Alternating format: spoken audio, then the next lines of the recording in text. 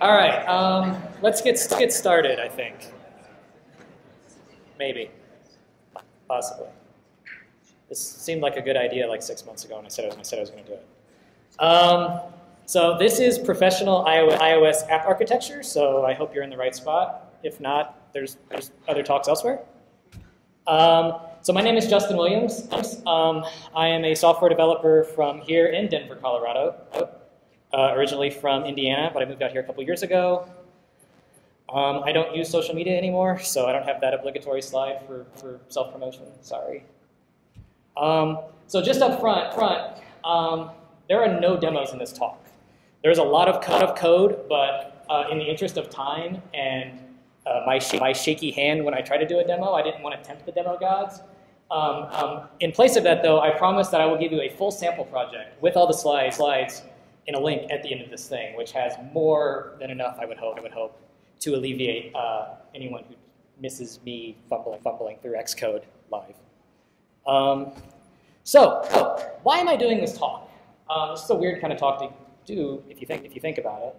I've been doing 360 for a while, and in the last couple of years, I've been doing talks about auto layout. 2013 was the first talk, Achieving Zen with Auto Layout, Stupid Auto Layout Tricks, that's my favorite title one, and then last year, Mastering Auto Layout. I even turned these into a book that I sold for myself on Gumroad. But this year, there's not been that much interesting new things happening in auto layout, and I don't like to just rehash the same content year after year after year unless I have something valuable to add. Instead, I don't do that many talks anymore, so I like to just come up here and talk about what I've actually been doing in the last year, like give you some real world, kind of practical like use cases of the things I'm doing versus like some sort of like thesis statement or whatever. So I mean, this year, a lot of what I've been doing is working on architecture of an app. My main source of work these days is for TED, not the bear, the talks. And I am the lead developer on the TED iOS app. TED's been on the App Store since October of 2010. It first came with the original iPad and the iPhone 3GS. It was originally designed to run on iOS 3.2. So it's been a while. We're about to ship iOS 10. For the last 6 years, we've been building on this same foundation without actually doing a rewrite, trying to adjust as everything has been changing with Apple as they change. So the first version of the app was 100% Objective-C. It used manual memory management because there was no ARC. It was English only, and we had a completely separate interface for both the iPhone and the iPad, as well as the launch sequence. So when you launch the app, we would detect what device you were and then give you a completely separate app, even though it was a universal binary. And like I said, it was designed for the original iPhone 3GS and the iPad 1.0. So in that time, this is kind of what has changed and what we've had to account for.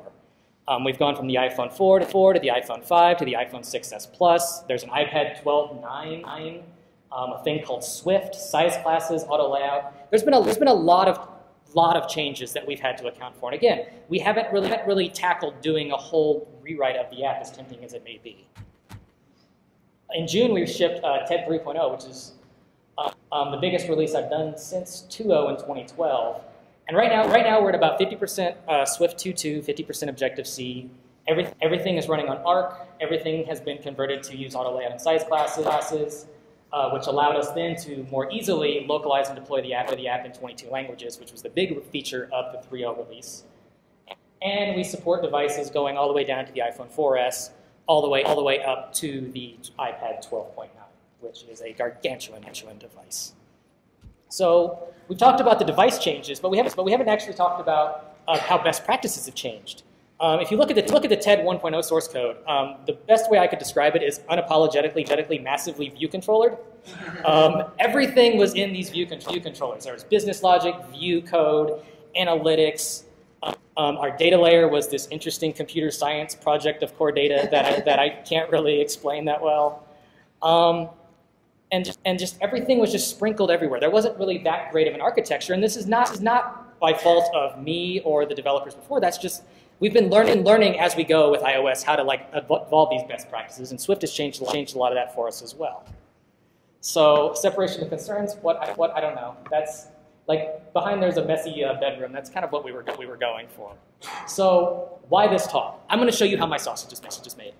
I always find those kind of blog posts interesting when someone explains how they built something from the ground up. I kind of want to give you an insight into how we've architected TED 3.0, and hopefully then you can go and take something from that. So this is a pretty good overview of how the app is right now. There's some stuff that's not in it yet, but will be. But this is also a lot of this is how I would build a new app if I started today. So warning, opinionated developer incoming. Please don't take anything I say up here as gospel. I'm not trying to sound authoritarian or anything. This is the way I do it. It's not the best way. It's just my way. My goal is I hope that you pick up a couple things from this, and you can take that and add it to your blueprint for how you build apps as well. So here's what we're going to cover. Just 4 topics kind of broken down. First, I'm going to talk about how we use framework-first development. We'll talk a little bit about dependency management, because everyone loves talking about dependency management. Data parsing and persistence, and network access. So first up, let's talk about frameworks design.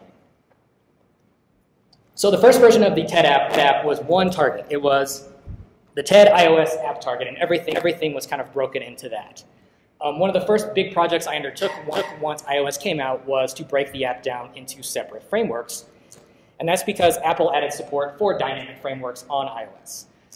Before that, you could just use static libraries, which would just be compiled into your code. With dynamic frameworks, we have the dynamic linking at runtime, but also the ability to encapsulate things actually in the application, such as view controllers, asset catalogs, the headers, and everything in there. It made it a lot nicer experience. It's also necessary if you want to use Swift, because API stability is a thing that is never going to show up apparently. So if you can't use static libraries with Swift anyway. So one of the nice things about using the dynamic frameworks, though, is it allows us to have a better separation of concerns. We can instead build a framework that's designed entirely around data persistence, or we can build a framework that's entirely designed around supporting our ad displays and things like that. So we can keep it a little bit away from that main target or share it into another thing. This also enables better testability. If I just need to test something on my core data-related code, I can just run the test on TED data. I can also design it so that it's more testable in that isolated framework scenario as well.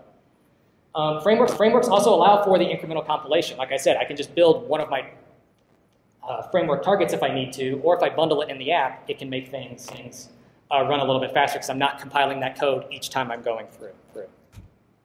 So this is a little bit how we've kind of broken the TED app down. And we break it down kind of into 3 frameworks and then the main project. So in the application project, it's our view controllers, things like app-specific helper classes that we need, view models and whatnot, as well as like app extensions like your widgets and things like that. We have core, which contains kind of the stuff that's shared between everything, whether it be logging, settings, like NS user defaults, things like that, as well as like our Swift or Objective-C extensions and categories that we want to share. We keep a network framework that has anything related to API requests, which we use in structs. This is all operation-based. We'll cover this later on, as well as data as another framework which you use for persistence, JSON parsing, and other business logic in the models. Not pictured on here, but relevant to TED is we also have a separate video player framework that has all of our HLS handling, AB Foundation, Chromecast, all that fun stuff. So if you do build for frameworks-based design, one of the things I do recommend, and this is maybe controversial, maybe not, I like to build for all the platforms. So we're only on the iPhone and iPad right now. We don't have a tvOS target. That's a TVML app. We don't do the watchOS. We have a couple sub-projects on the Mac for like utilities. But all of our sub-frameworks we build for all 4 platforms. And the reason I do this is on the off chance that we might take over the tvOS app 1, but also I think it leads to writing better code because you add that extra constraint in there that you can think, all right, I can use this way on watchOS, but I can't use this way on macOS. Once you start thinking about that way, I think it leads to writing better code. And the cognitive load of that isn't so heavy after you kind of get used to it. Like the first couple days I did it was not pleasant, but once you start working with it, and the Swift availability stuff makes it even easier, it's kind of the default way I do it right now, and it's working pretty well for me. We also take a really good advantage of schemes for this. So, like if we have a framework called Grande, which was a Medium wrapper I wrote. Get it? Medium, Grande. Ha ha ha. So I have an all platforms one, and that builds all 4 targets. But then I have a scheme for macOS, iOS, tvOS, and watchOS. So if I want to just test and build for that single one, I can go ahead. It's going to build faster. It's going to show me like, all right, this is why this is crapping out for macOS. Let's go ahead and fix that. To speed things up, one of the things I like to do with our frameworks too is pre-compile them. So if you work with Swift, you realize how slow the compiler is. Like I have a pretty impressive iMac that I bought last year, and it's slow compiling Swift. I use an Objective-C project that I inherited from another client a few weeks ago, and I compiled it from scratch. And I was like, oh wow, I forgot what fast compilation was. So when you're working with something like Swift, one of the things I like to do is deal with pre-compiling frameworks that I know aren't going to change. So if our data model isn't changing or the core libraries aren't changing, just building them as a pre-compiled thing and putting them in our application target makes it a little bit easier for us to build and work on the fly, which kind of transitions to my next thing, which is dependency management. So if you want to do dependency management, you've got kind of 3 options right now, I would say. You've got CocoaPods, you've got Carthage, and you've got living in the Stone Age. If you're a Mac developer, I guess you can use Swift Package Manager right now. I haven't messed with it that much. Personally, I use Carthage. I'm sure CocoaPods is a lovely thing. I just don't use it. So, great. So why do I like Carthage? One, it's decentralized. So there's very little overhead for me to actually use this thing. I install it through Homebrew, brew install Carthage. It downloads, it runs, and then it's entirely based off of Git repos and Xcode projects. There's no things like a podspec file. There's no like weird Swift PM file. It's just, it goes into my Xcode project in my Git repo, builds my shared schemes, and generates a dynamic framework out of that. So it's very low in terms of taking over my code, I would say. Like I understand exactly what it's doing because it's doing the same thing I would do if I was building it from scratch. It just makes it a little bit easier for me to pull that stuff in and add it to my app itself. So getting back to my building of frameworks on the fly, one of the nice things about Carthage is if you are really good about tagging your releases in Git, you can append that to your cart file itself. And you can say, like, sorry, this is a little bit blurry, I think. Might not be. But you can say, all right, I want to pin this release only to version 0.5, and it will take the uploaded zip file binary of that framework, download it. I don't have to recompile it because it's already been built and compiled, and that helps save a little bit of time when you're actually building stuff. If you're working with Xcode 8 and Swift 3 right now, that's not really easy to do. I spend a lot of time waiting for Swift 3 to recompile things. So if you use Carthage to do this, it's pretty easy to do with the Carthage command. So you go into your framework and you run Carthage build -- and go skip current, Carthage archive, whatever your framework name is. You don't need to write this down. The slides are in the GitHub repo at the end with all this stuff in it. So I was checking my 360 IDEV contract, and it said if I was going to talk about dependency management, I was contractually actually required to give you the dependency lecture by Krusty the Graybeard. So you can use as many dependencies as you want. You just don't want to use too many, I guess. You don't want to go full Node.js. So I tend to think, like, TED has, I think the last I checked, we have 7 dependencies right now, and we're a 2 to 3 person team. So depending on how many people are coming in and out of the project. So I feel like there's a very fine, it's kind of like politics. You're either over here, over here, over here. I like to be somewhere in the middle. Like I don't have everything dependency extracted out to like some third-party open source code, but I also don't believe in doing not invented here. So your mileage may vary. I don't think dependency managers are the reason that people use more dependencies than not. It's just kind of what you like to do. So these are some of the things that we use in TED and like. We use Freddy from Big Nerd Ranch. It's a JSON parsing library that makes it really easy to work with complex data types. Sometimes I use just straight NSJSON serialization. It kind of depends on time constraints and if I want to actually like build this thing from scratch. More often than not, Freddy is pretty stable and pretty nice. We use pin remote image for image downloading and caching. I threw out some code that Ted had written 6 years ago to handle that, and just opted to use pin remote image because I didn't want to fix bugs in code when this is a solved problem. We also use Valet from Square for handling stuff like keychains. And I think that's what it really gets down to is we have a small team. I don't like to reinvent the wheel for things that are solved problems. And something like pin remote image or Valet for keychain handling, those are solved problems. They're really well written code from companies that I trust with developers that I'm happy to contribute back to. So that works well for me. So next, let's talk about parsing and persistence. I promise we're getting to code. We'll get there eventually.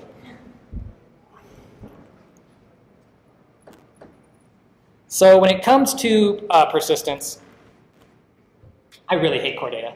I really do. Like, thank you, sir. Thank you. I loathe it. It is by far the biggest source of crashes that we have in our app, according to Hockey App. And it's internal framework ones. It's dealing with weird multi-threading things. Core data is one of those things that I would just wish Apple would throw away and start over. Like, it's just very hard and difficult to understand. Like, you need a PhD to actually understand how to set up a core data stack. NS persistent container may fix some of that. There's so much overhead. I'm not a fan. But despite my disdain for core data, we still use it at TED for a variety of legacy reasons, and also kind of safety reasons. If I get fired, I don't want the next guy to have to inherit my third-party persistence layer if they don't want to. So things like that. So I also have this belief that every year I go into WWDC and I'm like, this is the year they're going to fix core data. This is the year. I know it. And I keep getting disappointed and sad. Me personally, I like Realm. I use Realm usually, not at TED, although we're using it for a couple of small things as kind of a test bed, which I'll talk about when we get to the network stack stuff. But for any new projects that I'm dealing with, either for my own interest development or just experimentation, or even I got it in a shipping client project now, we're using Realm and we're using it successfully. So for those that don't know, Realm is it's a third-party persistence framework based by a company out in California. It's pretty easy to adopt. It's got native bindings for both Objective-C and Swift, which makes it really easy to work with. The documentation is great, and I found it to be pretty stable. It works really well in both persisting stuff on disk into your Realm files, as well as setting up in-memory stores, which you can then use in tests. Just working with it is a lot more pleasant than having to set up a persistent model or a managed object model and a persistent container and a coordinator and all these sorts of things. So it's not all sunshines and daisies though. Since we're using the Swift version of the Realm bindings, we're having a lot of pain with ABI stability because every week there's a new version of Swift 3, which means we have to recompile and fix whatever they decided to change this week, and then hopefully get that to go through. And when I talk about Swift being slow to compile, Realm is my biggest pain one. I can go make a sandwich and I'll come back and this thing is still compiling. There's a lot involved in it. And it's a startup. They're funded. They say they make money by selling support, but they could disappear tomorrow. So gauge your level of paranoia about those sorts of things. But most of their code is pretty much, it's all open source, so you can see what's happening on the fly. So let's write some code. And by write, I mean I'm going to show you code. I'm not writing code on stage. Finally. So for an example project, I wanted to give you guys a little sample. And what I've done is I've built a little medium app. And all it does is it takes a token that you get from your Medium account, and then you authenticate against it, and then it shows you a list of the publications that you follow. So whichever thought leaders you're most interested in, it will show you a listing of those, and you tap on it, and it will open it to a Safari view controller. Very basic, but I hope it will show a little bit of how we're using Realm for persistence. So for this sample project, we've got just a couple models that we deal with. We're dealing with a user model, so when we pass our token in and hit authenticate, well, all that's really doing is pushing back your user profile that's attached to that token. And we're going to persist that into a user object. And this is, sorry that's a little bit off screen, but that just says public. So I don't think you're missing that much. So this is basically our user object as written in Realm. There's no data model file like there is in core data. Any sort of relationships and things like that, it's all written in code. And so you have, it descends from object, which is our object type, which we get from Realm itself. We have each of these different properties. It supports all the native properties in iOS, such as strings and ints and things like that. We've got a couple read-only properties to turn our URL strings that we get from the API into actual URL objects. This is all written in Swift 3 and Xcode, by the way, because why not? And then we at the bottom we override this static function called primary key to let Realm know which one is our primary key, and then it can use that to do find or create methods and things like that. So, going back to my previous slide, if we go to that after we authenticate, we've got this publication list where we're showing which ones you're subscribed to, and the model for that would be our publication right here. And so again, this is the same thing as we're showing before pretty much. We've got the ID, the title, string, all these sorts of things. It's pretty basic how much work we have to do to set up each of these. It's also a lot more readable and searchable than I feel like a core data model is just because I can search the code, see my documentation, it's all right there without having to actually generate that on the fly from something like Mode Generator or whatever, which I love Mode Generator, I contribute to it. It's just, I like Realm better. So to actually work with a Realm, this is some code that I've pulled from from the sample app for doing that. And all we're doing really is instantiating an instance of a Realm, and then we're doing it in a try block. We're just writing the objects that we have created earlier up in the code that you can't see, and then it's persisting it to the Realm itself.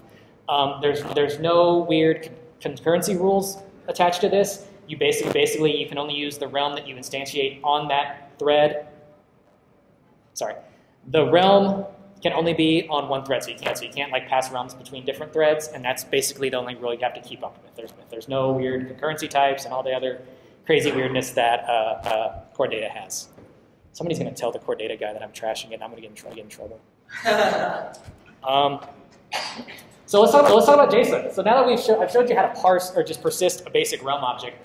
This is the JSON that we get back from Medium whenever I want to get my profile. Except my ID is not ASDF.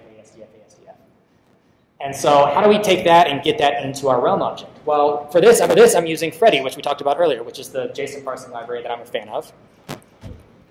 And the way that works is it has this JSON decodable and JSON encodable protocols that you can conform to. And the decodable one lets you take in a JSON object and parse that out into each different object you have. And so I've created a convenience initializer here that just goes through and says, all right, take the string value from data ID and put that in ID, name, take from data name, blah, blah, blah, blah, blah, and go through that. So what that does is it creates the Realm object, parses the JSON that we've passed in. JSON is of type that it gets from Freddy, which you'll see when we go through the operations, and then persists that, and then we can then go and write that data to the actual database itself.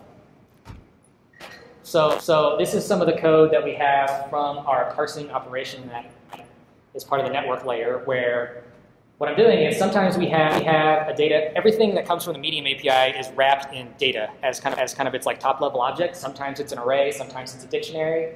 So we try to check out if we have it as an array, and if we do, we're able to go ahead and say parse our objects from data and then map it to type T, and use the JSON decodable initializer to do that. And so T is our generic, and then in that case we could pass in user, which is our user object, or publication, which is our publication object, and go from that. If it's just a dictionary, then we'll just try and parse it from type T, passing in the JSON, and then return that as a single array result. And then if we have failure, then we go through and we fail. We failed very poorly. So that's parsing and persistence. The last kind of chunk that I want to talk about is how we handle network requests in operations. And this is something I've added into my kind of repertoire in the last year or so. And earlier this year I wrote a blog post kind of saying, like, this is my toolkit of what I built. That was pretty popular. And one of the things I said in this post was, I don't use AF networking, I don't use Alamofire, I don't use whatever third-party networking library is out there most of the time. And I don't use them because most of the time I don't need to. We don't do, like the only time I'd really consider using something like Alamo Fires if I had to have SSL pinning, because doing that on your own is painful. But we don't, and so I tend to just use raw NSURL session from the ground up, and I just wrap it in my own little way to handle it. So when it comes to network access, there's a couple different ways that I handle this. One is I use a result protocol to basically define if I have success or failure.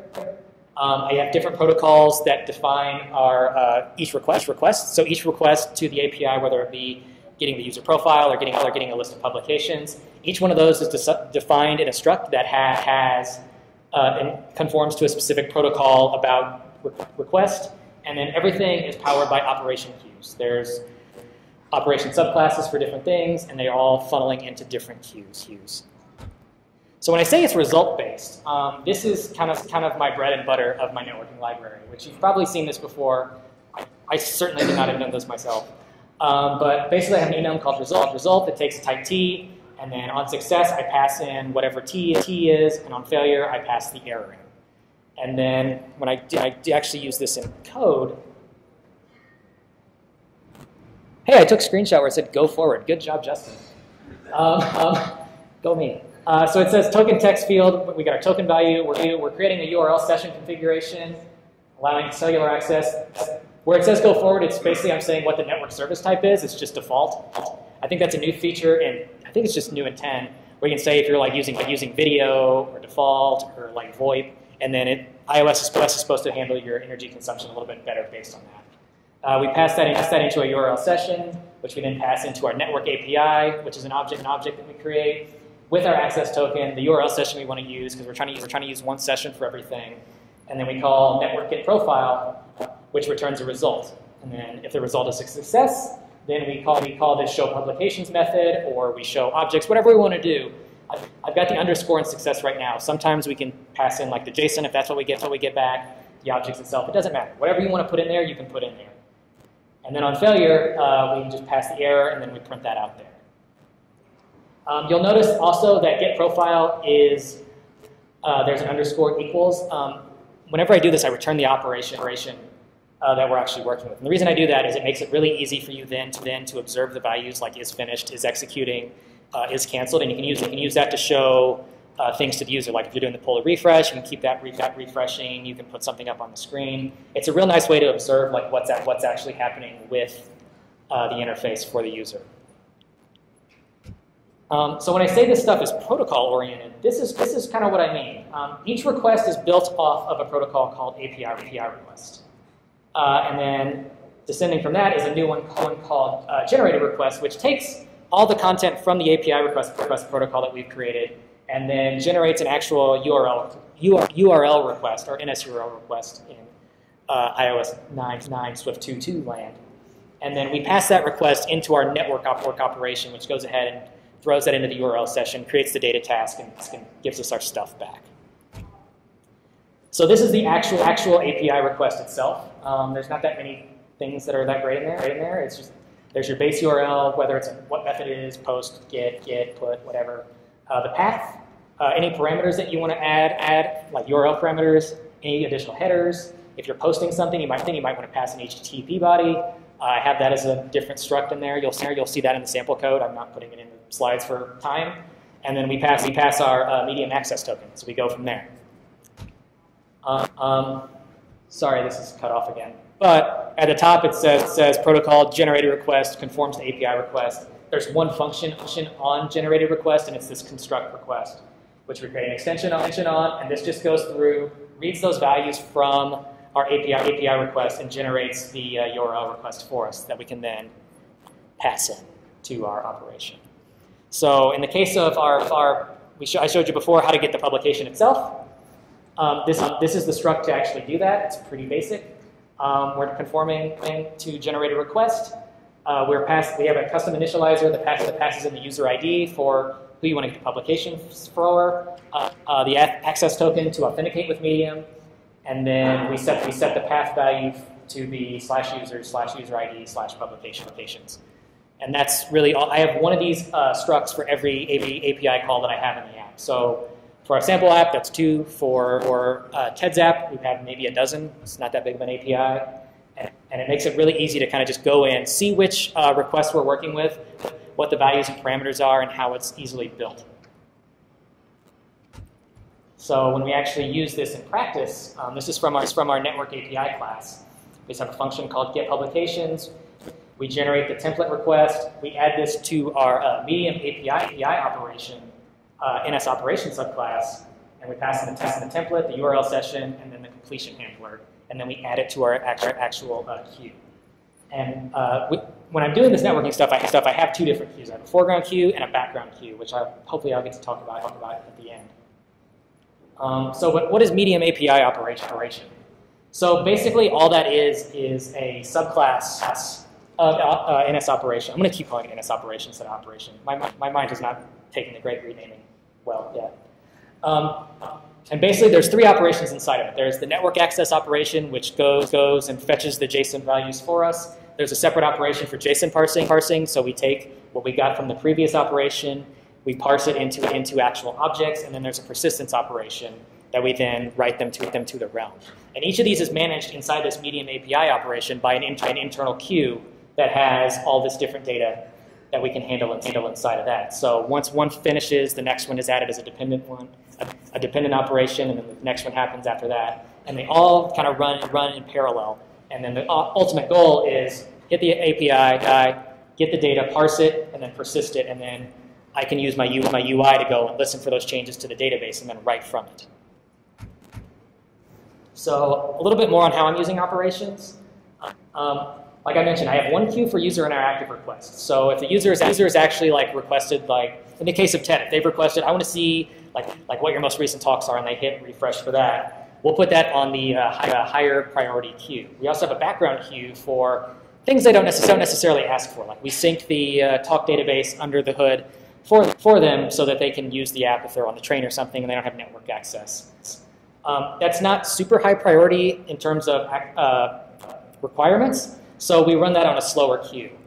And we're doing all this based on NS quality of service. So when you look at the sample code, if you look at add to queue, it basically says if the quality of service is low or very low, put it on the lower priority queue. Otherwise, put it on the higher one. And within me as the developer, I can kind of decide which one is the higher priority, and I usually base it off if it's a user interactive thing versus something that I just need to do to clean up things on the back end. So even more on operations. So one of the other nice things about operations is I am also able to adjust the concurrency of these different queues based on network availability. And this is what I was talking about how we're using Realm in testing with the TED app right now is whenever you make a network request going through TED Network, which is our version of this in the app, when the operation starts, I track the time. I then track how much is downloaded, and then when it finished, and then I'm able to calculate the bandwidth. And then we take the each time we do that, we put it into an in-memory realm that we can then kind of go through and determine how good your network connection is. So if the last few connections have been relatively slow, your network might be kind of crappy. All right, let's lower the priority and concurrency of all these operations so that we can guarantee, if you hit refresh, we're going to send you that JSON data back, but we might not send back the images for them just yet because they're on the lower priority queue that we've slowed down its max concurrent operations. And then if the internet starts getting faster again, then we can bump that back up to a more normal variety for them. And then I mentioned this a little bit before, but then this also allows me to listen with KVO to is executing, is finished, and is canceled states, so I can show things like that to the user. So I promised there would be code and slides. So this is your URL that has a full sample project with everything I've talked about in it. GitHub.com/Justin/IDEV2016. Or if you just forget that, just go to Justin. It's the first repos. I just pushed it last night. So the slides are on there. An example of all this operation stuff is on there. And I've tried to comment the code as much as I can where it hopefully makes sense. So that's all I have. So thank you for coming. If you have questions, come talk to me up here. Thanks.